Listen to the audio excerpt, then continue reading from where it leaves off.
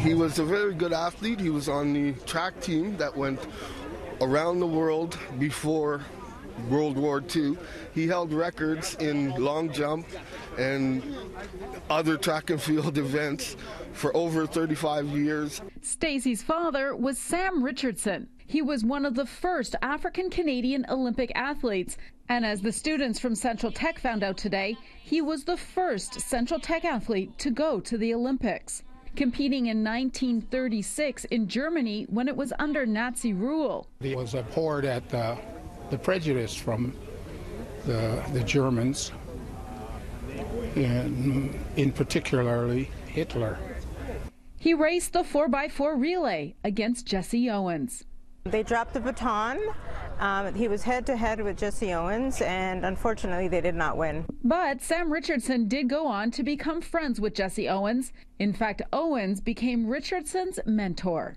I think he kind of took him under his wing because my grandfather was a little bit younger, and they were training together, and then he was getting so great that I heard, like articles that Jesse said, "That's enough, I'm not training you anymore, you're getting too good." Sam lived here on Lippincott Street in Toronto, and right at the end of that street, if you cross Harvard, you come here to Central Tech.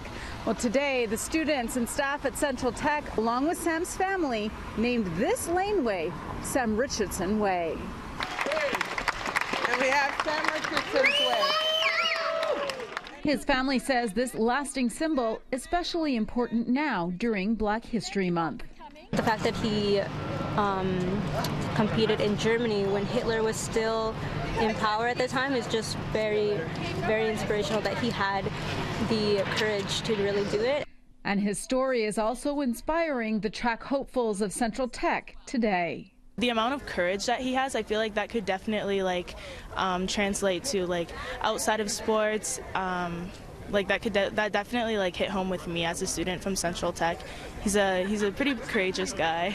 Something you'll keep in mind while you're training? Yeah, for sure, definitely.